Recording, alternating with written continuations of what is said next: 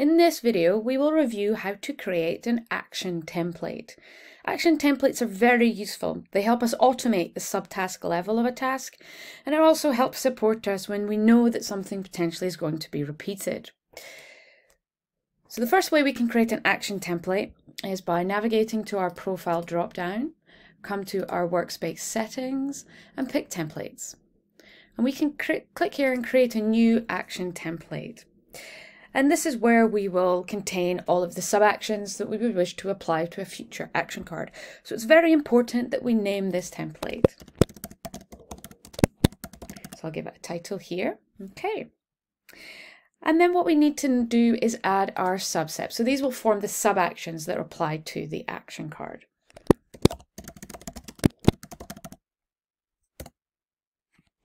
And by hitting return, it will open the next step.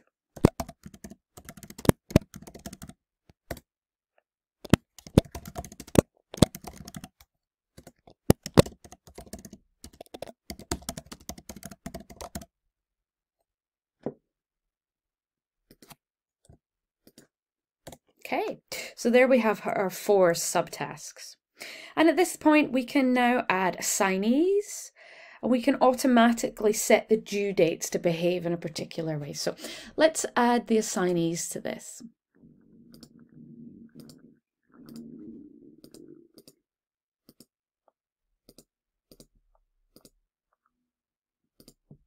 Okay, and we can do that by task.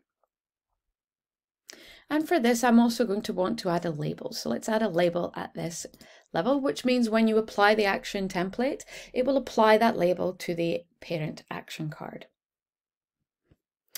Now, when we look at our due dates, we can select the due date and the duration that each of these steps can take. This also allows us to add dependencies, should one of these tasks rely or depend on another.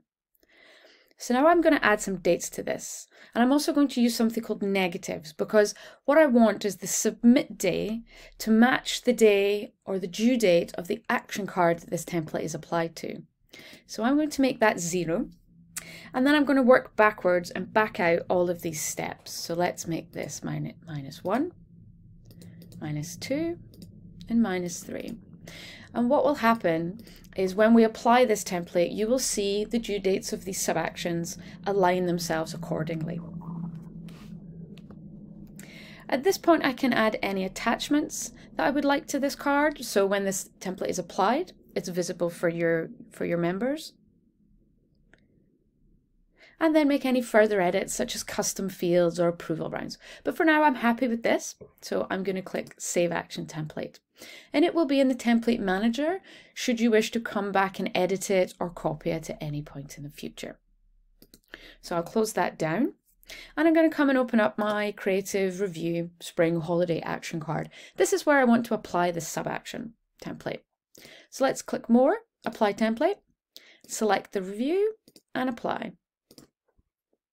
And you'll see here that as we wished, the due date of this card is the 22nd of January, and all sub-actions have backed out from those dates. Now, there is one further way we can create an action template. So if I open up my weekly report here, you'll see this already has sub-actions. And what we can do is we can simply create a template from this action card for future use. So open your card, toggle up to the More button, click Save as Template, and you'll see it takes the title of the action card, any labels that are applied, assignees, and then the sub-action dates here. And I'm going to save this. And again, you'll see that this appears in our Template Manager. And that is how we create an action template in Hive.